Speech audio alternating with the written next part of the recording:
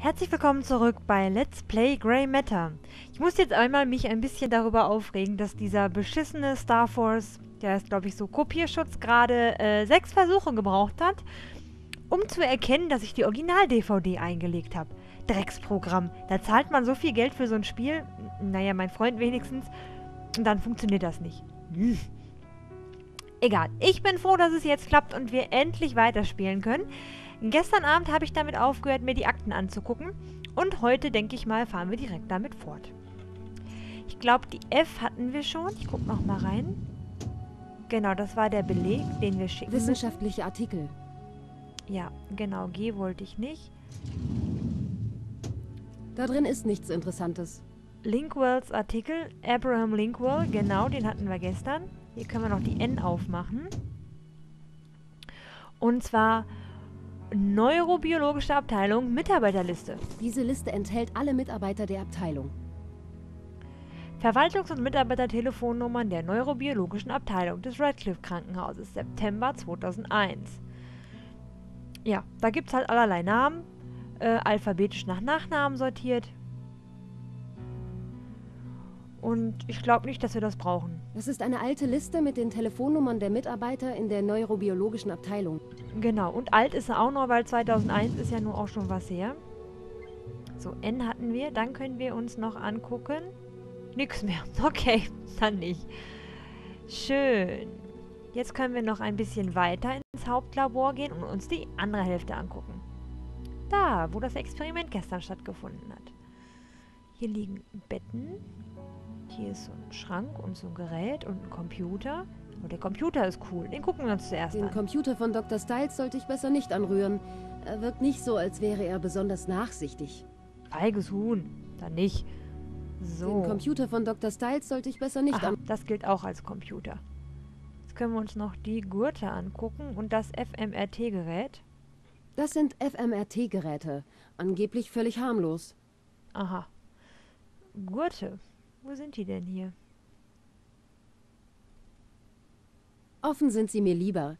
Zumindest bilde ich mir dann wenigstens ein, zu wissen, was hier los ist. Okay, ich habe mir gerade die Vorhänge angeguckt, nicht die Gurte. Wo sind denn die Gurte? Hier irgendwo?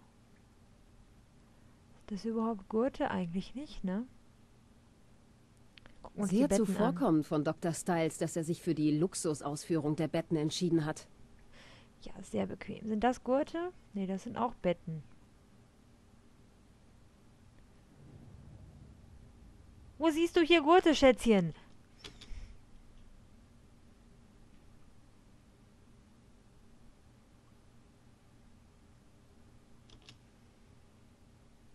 Ja, hier. Aber da sagt mir der Mauszeiger immer, das wären Betten. Und das hier sind ja auch keine Gurte, sondern Kabel.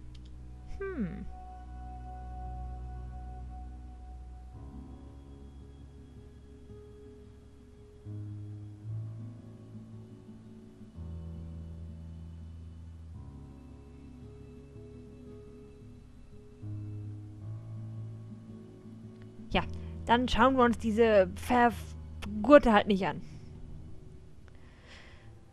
Ja, gibt's hier noch irgendwas für uns zu tun? Nö, denn die Akten haben wir ja gestern schon sortiert. Dann gehen wir wieder raus. So, mal gucken, was sagt der Kapitelfortschritt? Laborassistentin, davon haben wir 84% schon erledigt. Wir brauchen immer noch einen Studentenausweis und müssen mehr über den geheimnisvollen Dr. Styles rauskriegen. Ja, dann machen wir das doch, wie auch immer. So, wir müssen jetzt ja noch dieses Dingens hier ans Krankenhaus schicken. Oh, die Telefonliste haben wir sogar mitgenommen. Hier, den Beleg. Ich sollte den Beleg Susan Whittier in der neurobiologischen Abteilung bringen. Bringen? Na gut, vielleicht kommen wir über die Karte dahin. Ja, das Radcliffe Krankenhaus. Oh, das ist aber unheimlich. Einerseits wirkt sie herzlich, andererseits bedrohlich. Sieht ein bisschen wie eine dem Wahnsinn verfallene Mutter aus. Hier sieht sie ja so, als würde es da in den Puff gehen. Schild Verwaltung. Ich trinke mal eben einen Schluck Kaffee. Abteilung für klinische Neurobiologie, Universität Oxford, Verwaltung. Ja. Falls ihr übrigens denkt, dass ich zu viel Kaffee trinke, habt ihr vollkommen recht. Aber das macht nichts, man gönnt sich ja sonst nichts. So. Dann gehen wir doch mal in die Verwaltung hinein.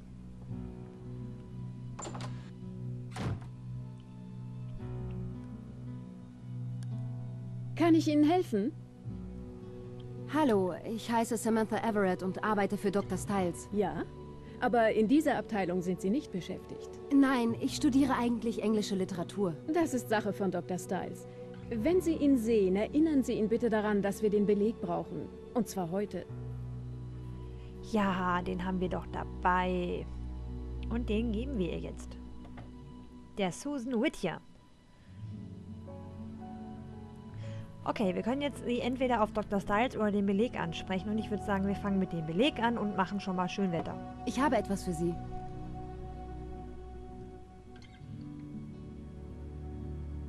Mein Gott, ich hatte die Hoffnung schon aufgegeben, den Beleg jemals zu Gesicht zu bekommen. Das Finanzamt macht mir deswegen schon seit Wochen das Leben schwer. Danke, Miss Everett. Gern geschehen. So, jetzt können wir sie auf Dr. Styles ansprechen.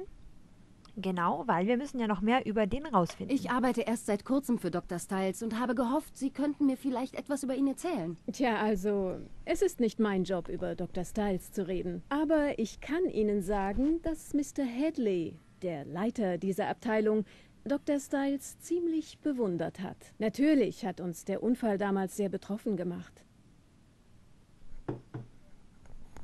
So. Jetzt können wir sie auch auf Mr. Hadley ansprechen. Und das machen wir natürlich auch. Wäre es möglich, mit Mr. Hadley zu sprechen? Tut mir leid, er hat heute viel zu tun. Warten Sie, immerhin haben Sie mir den Beleg gebracht. Lassen Sie mich mal sehen, ob er vielleicht einen Moment Zeit hat. Mr. Hadley, da ist eine gewisse Miss Everett, die gern kurz mit Ihnen reden würde. Es geht um David Styles. Sie kann reinkommen. Sie dürfen rein. Wie nett. Dann tun wir das doch. Hey, das macht sie sogar von alleine. Irgendwie war der Kaffee gar nicht mal so gut. Es wird Zeit, dass ich wieder Karamellsirup kaufe. Miss Everett, erfreut Sie kennenzulernen. Setzen Sie sich doch. Danke. Und vielen Dank, dass Sie sich Zeit für mich nehmen. Ach, wenn es um David geht, habe ich immer ein bisschen Zeit. Lange nichts mehr von ihm gehört. Wie geht es ihm? Ganz gut. Er ist ziemlich beschäftigt. Klingt doch gut. Sind Sie mit ihm verwandt? Ich? Nein, ich bin seine neue Assistentin. Interessant. Wie kann ich Ihnen helfen, Miss Everett? So, dann wollen wir doch mal mit dem Dickerchen hier ein bisschen plaudern. Jetzt habe ich gar nicht geguckt, wie viel Uhr ich aufgenommen habe. Ich mache jetzt einfach noch ein paar Minuten. So, wir können ihn jetzt ansprechen auf Dr. Styles, das Experiment und die Gerüchte auf dem Campus. Ich würde sagen, wir fangen mit den allgemeinen Informationen an. Können Sie mir ein bisschen von Dr. Styles erzählen? Ich weiß nicht viel über ihn. David Styles war einer der hellsten Köpfe von ganz Oxford. Ein wirklich brillanter und innovativer Vordenker. Er war wirklich zu beneiden. Er hatte Geld, stammte aus einer angesehenen Familie, galt als attraktiv, hatte eine hübsche Frau und die Öffentlichkeit lag ihm zu Füßen. Aber dann passierte der Unfall. Das war wirklich eine schreckliche Sache. Es gibt ein Gedicht von Robert Frost. Gold ist das erste Grün der Fluren, vergänglichste der frühen Morgenspuren. Die ersten Blätter sind wie zarte Blüten. Ihr Glanz lässt sich Sekunden nur behüten. Bald folgen 1000 Blätter wie mit einem Schlage. Die Dämmerung vergeht und wird zum Tage. So sank das Paradies aus Lust in Trauer. Nichts Goldenes bleibt. Nichts ist von Dauer. Das ist wunderschön. Ich frage mich... Ach, egal. Wir sollten offen miteinander reden. David zuliebe. Was fragen Sie sich? Ach, es ist nur... Ich frage mich, was wohl schlimmer ist. Gold gehabt zu haben, also alles besessen und dann verloren zu haben, oder nie in den Genuss all dieser Dinge gekommen zu sein. Dumm, ich weiß. Ganz so gar nicht. Vielleicht stellt sich David die gleiche Frage. Sehr philosophisch das alles. Ja, fragen wir ihn mal über die Gerüchte auf dem Ich Campus habe Gerüchte aus. über Dr. Styles gehört. Die Studenten erzählen sich, dass Leute bei seinen Experimenten verschwunden sind und... Stopp! Diesen Unsinn müssen Sie hier drinnen nicht weiter ausführen. Ich bitte Sie. Tut mir leid. Ach, es ist verständlich, dass Sie sich darüber Gedanken machen. Schließlich arbeiten Sie für ihn. Über David kursieren die bösartigsten Gerüchte. Aber glauben Sie mir, dahinter steckt nicht einmal der geringste Funken Wahrheit. Aber wie ist es dann überhaupt dazu gekommen? Wenn jemand ungewöhnlich erfolgreich ist, ruft das nicht selten eine Schar von böswilligen Neidern auf den Plan. Sagen wir mal so, es gibt da gewisse Personen, die nichts lieber tun, als sich wie die Geier über den Kadaver herzumachen. Ganz unschuldig ist David allerdings nicht. Er beharrt darauf, wie ein Einsiedler in diesem Haus zu leben. Und das sorgt natürlich für die wildesten Spekulationen. Jetzt hat er eine scharfe Assistentin. Ich weiß nicht, ob das für weniger Spekulationen sorgt. Tja, muss der Doktor wissen. So, okay, jetzt haben wir noch 2 neue Fragen. Und zwar Feinde von Dr. Styles und ist Dr. Styles gefährlich? Ich würde sagen, wir fangen mit der letzten an. Das gefällt mir. Sie sind sich also sicher, dass von Dr. Styles keine Gefahr ausgeht? Sagen wir, für Studenten, die an einem seiner Experimente teilnehmen? Natürlich bin ich mir da sicher. Er mag zwar beurlaubt sein, aber er ist nach wie vor ein geschätztes Mitglied dieser Abteilung. Ich habe seinen Fall persönlich behandelt. Mit David Styles ist alles in bester Ordnung. Ich wäre mir da ja nicht so sicher. Feinde von Dr. Styles. Sie haben erwähnt, dass gewisse Personen auf Dr. Styles neidisch sind und möglicherweise Gerüchte in die Welt gesetzt haben. Ich nehme an, Sie werden mir nicht verraten, wen genau Sie meinen. Das wäre nämlich gut zu wissen, für den Fall, dass ich Ihnen begegne. Nein, ich denke nicht, dass wir das weiter ausführen sollten. Ich verstehe. Tja, schade, da will er uns nichts drüber sagen. Der Herr, ich habe seinen Namen schon wieder vergessen. Okay, jetzt sprechen wir noch das Experiment Wussten an. Sie, dass Dr. Styles zurzeit ein Experiment durchführt? Natürlich. Er musste einen Plan des Experiments bei der Universität einreichen. Das Standardprozedere. Ehrlich gesagt war ich froh, als ich gesehen habe, dass er wieder arbeitet. Okay, Experimentplan, was immer das heißt. Ah, da fällt mir ein, dass Dr. Styles mich gebeten hat, eine Kopie des eingereichten Plans mitzunehmen. Er hat seine wohl verlegt. Junge Frau, ich denke, Dr. Styles wird wohl oder übel anrufen und mich selbst darum bitten müssen. Ich werde es ihm ausrichten. Es hat mich gefreut, Ihre Bekanntschaft zu machen, Miss Everett. Aber ich muss jetzt wirklich wieder an die Arbeit. Danke, Mr. Hadley. Sie haben mir sehr geholfen. Ach, ich will für David doch nur das Beste. Ich hoffe, Sie kommen gut mit ihm aus und können ihm ein bisschen unter die Arme greifen. Er lässt doch nur so wenige Leute an sich ran. Ich werde es versuchen. Auf Wiedersehen. Auf Wiedersehen.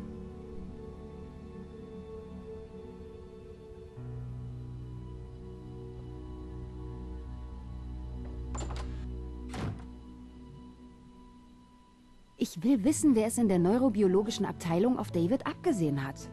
Vielleicht sollte ich ein bisschen in seinen Akten herumschnüffeln. Du bist ja doch nicht so feige, Sam. Aber dafür müssen wir bestimmt vorher hier diese Susan ablenken. Styles Experimentplan ist wahrscheinlich in diesem Aktenschrank. Es würde viele Fragen beantworten, wenn ich ihn irgendwie in die Finger kriegen könnte. Vielleicht können wir den Kopierer demolieren oder so. Ein Fotokopierer. Anscheinend nicht. Können wir hier Strom rausziehen? Auch nicht. Was können wir uns noch angucken? Den Brieföffner. Wollen wir sie damit umbringen? Ich glaube nicht. Die Klinge könnte so scharf wie die eines Messers sein. Fragen wir sie einfach nochmal. Vielleicht können wir ja ein bisschen was aus ihr rauskitzeln. Frauen lästern doch so gern. Okay, Feinde von Dr. Styles. Ich schätze mal, dass nicht jeder hier in der Abteilung ein Fan von Dr. Styles ist. Zumindest hat Mr. Hadley das gesagt. Gibt es eine bestimmte Person, vor der man sich besser hüten sollte? Mr. Hadley duldet keinen Tratsch in seiner Abteilung. Und ich ebenso wenig. Ah, okay. Langweilig. Spießer. Naja, wir können sie ja trotzdem mal ganz offiziell nach dem Experimentplan fragen. Dr. Styles hat mich gebeten, eine Kopie des Plans seines aktuellen Experiments abzuholen. Er hat ihn wohl in dieser Abteilung eingereicht und dann seine Kopie zu Hause verlegt. Für Anfragen wie diese muss Dr. Styles leider persönlich erscheinen oder anrufen. Wir händigen solche Dokumente nicht an Studenten aus. Aber ich sag's ihm. Ach Menno, Kaffee für Hadley. Okay. Ah, vielleicht kann sie ihm Kaffee bringen und dann können wir eben die Akte kopieren. Mr. Hadley hat gesagt, ich soll Sie darum bitten, ihm eine Tasse Kaffee zu bringen. Hat er das? Merkwürdig. Mr. Hadley macht sich seinen Kaffee eigentlich selbst.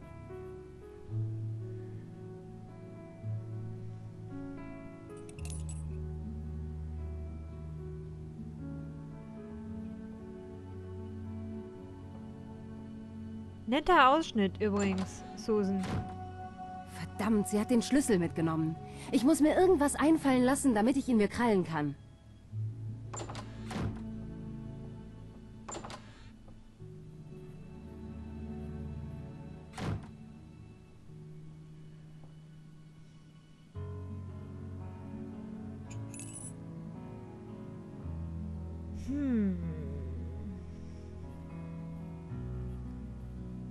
Da können wir doch bestimmt einen Zaubertrick anwenden, oder? Wo ist denn der Schlüssel hier überhaupt? Tasse mit Schlüssel. Schwer zu sehen. Sie bewahrt den Schlüssel für den Aktenschrank in dieser Tasse auf.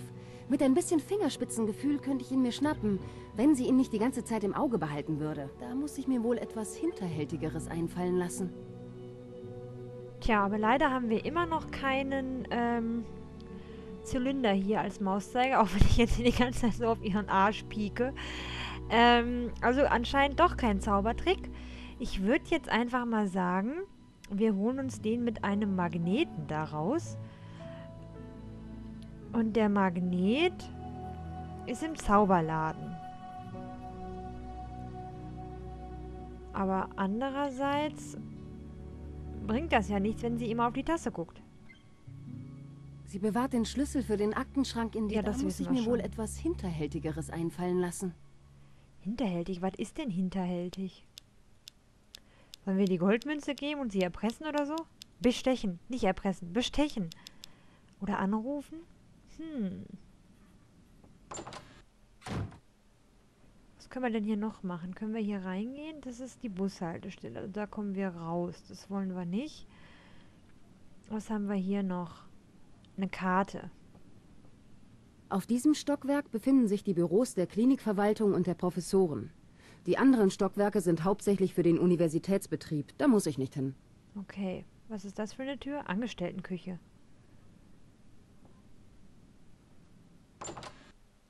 Ah, da hat die Susan bestimmt gerade den Kaffee gemacht. Vielleicht können wir hier was manipulieren. Wie wäre es mit Pizza? Boah, ich habe Hunger, obwohl ich heute Currywurst Pommes gegessen habe. Nein, danke. Wie, magst du keine Pizza? Boah, ich hätte jetzt gern Pizza. Ich wüsste nicht, warum ich in Ihrem Kühlschrank herumschnüffeln sollte. Okay, auch nicht. Erste-Hilfe-Kasten. Sie scheinen auf Notfälle gut vorbereitet zu sein. Keine schlechte Vorsichtsmaßnahme für den Fall, dass Dr. Styles hier in der Abteilung aufkreuzt. Das ist eine Klinik, du Nase. Was erwartest du? Was haben wir hier noch? Kittel. Definitiv nicht nach meinem Geschmack. Ich lasse die Kittel da hängen. Definitiv. Hätte ja sein können, dass damit was ist. Was haben wir hier noch? Nichts Besonderes irgendwie. Unser Mauszeiger verwandelt sich auch in keine Hand, die zeigt, dass wir was mitnehmen oder benutzen können. Gehen wir wieder in die Eingangshalle.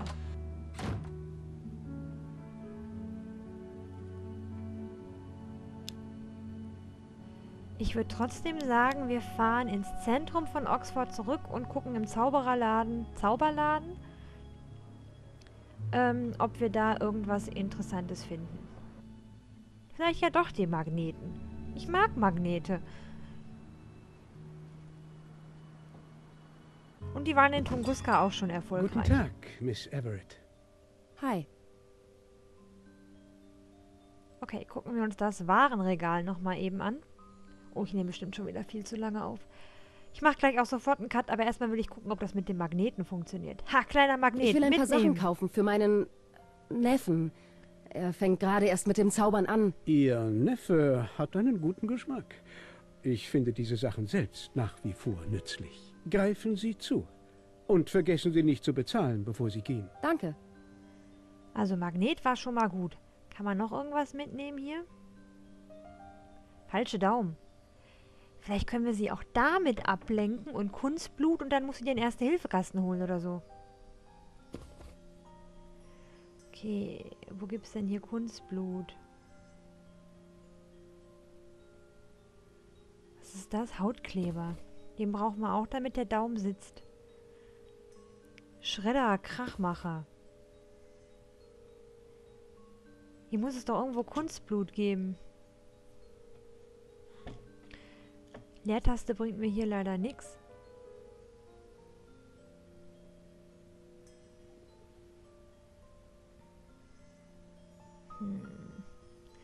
Hier können wir nichts mehr mitnehmen.